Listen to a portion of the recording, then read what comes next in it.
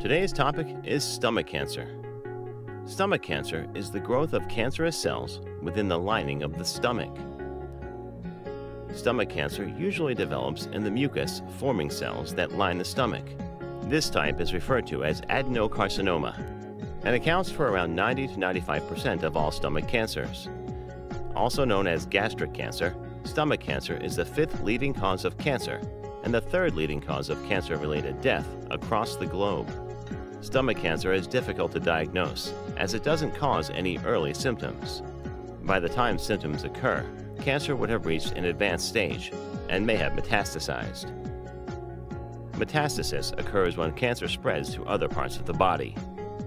Stomach cancer is prevalent in East Asia and Eastern Europe and occurs twice as often in males than in females.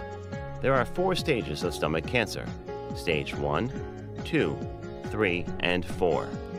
Cancer at stage 1 is limited to the top layer of tissue lining the inside of the stomach. At stage 2, cancer has spread deeper into the muscle layer of the stomach wall. At stage 3, cancer may have grown through all the stomach layers and spread to structures surrounding the stomach. Stage 4 indicates that cancer has metastasized. Causes. The stomach is an upper part of the digestive tract that is responsible for digestion and the movement of nutrients to the rest of the digestive organs, become cancerous and grow out of control, forming a tumor. There are some risk factors that may predispose an individual to develop these cancerous cells. This may include H. pylori bacterial infection, smoking, stomach polyps, a diet high in salty, pickled, or smoked food, a family history of stomach cancer, lymphoma, tumors in other parts of the digestive system, long-term stomach inflammation.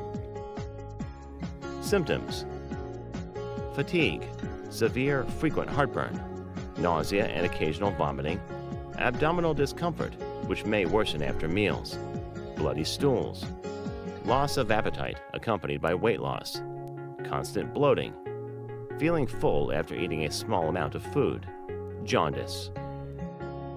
Diagnosis and treatment.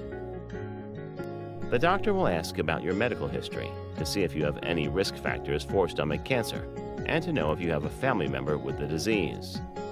To make a diagnosis, your doctor may carry out one or more of the following tests. Imaging test, which may include CT scan and a special type of X-ray called barium swallow. Endoscopy test, to visualize your stomach and look for signs of cancer. If any suspicious areas are found, a biopsy may be done. To check if your cancer has metastasized, exploratory surgery may be performed. Treatment. Your treatment will depend on the stage of your cancer, your preferences, and your overall health. Treatment may include surgery, therapy, and medication. The goal of surgery is to remove all of the cancerous cells in the body of the stomach and some health issues. Options may include removing early-stage tumors from the lining of the stomach, subtotal gastrectomy. For this, only the portion of the stomach affected is removed, total gastrectomy. For this, the entire stomach and some surrounding tissue are removed. Surgery to relieve signs and symptoms. Radiation therapy and chemotherapy may also be used. These procedures are both used to kill cancer cells. Radiation therapy uses a high-powered beam of energy, such as X-rays and protons, to kill cancer cells. Chemotherapy is a drug treatment that uses chemicals to kill cancer cells. Some targeted drugs are also used for treatment. These drugs may include trastuzumab, ramucirumab, imatinib. Targeted drugs may be used in combination with chemotherapy drugs. Supportive care, which is provided by a team of doctors, nurses, and other trained professionals to help improve the quality of life for people with cancer and their families.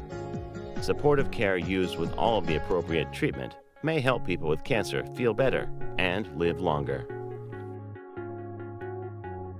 Thank you for watching our video. Please do not forget to like and share the video. Also, please subscribe to the channel to stay updated on our latest videos.